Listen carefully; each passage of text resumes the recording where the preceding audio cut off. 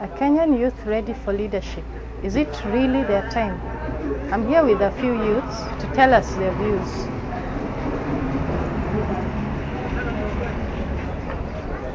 Hello. Hello. What's your name? I'm called Sam. Samuel, are the youth ready for leadership? Of course they are ready. Why do you say so? I'm saying so because we find that we are tired of being like a step over to some people to go to the next stage. The politicians. Yeah, of course. So what can be done to empower the youth? So the youths have to be empowered in order to capture their leadership potential. One, we need to. Somebody has to come up and give us that strength and nurture the leadership of our youths in order to be able to stand, to be like aspirants of the country. Thank you, Sam. Habari zenu? Wewe unadhani youth wako tayari? Youth wako ready ndio leadership. Why?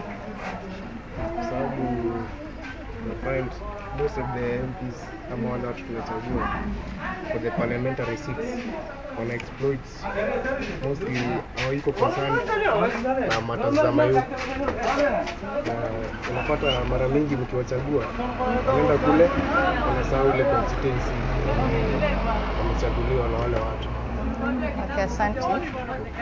And here is a lady to give her views. Hello. Hi, are the youth ready for leadership, especially the women? Yeah, we are ready. Sababu mara mingi si hatuna kazi, tunakaa tu watu wakienda parliament kuwachagua wataki kupia kazi na tumesoma. Tunaona. Alafu nowadays ladies ni kama hata hawafikiri sana.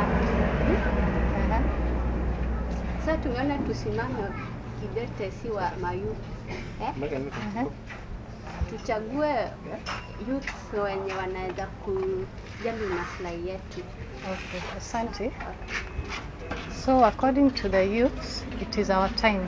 We should empower the youth and vote them in so as to take the place of those old people who have messed up our country. Leila reporting for Media Focus on Africa, Garissa.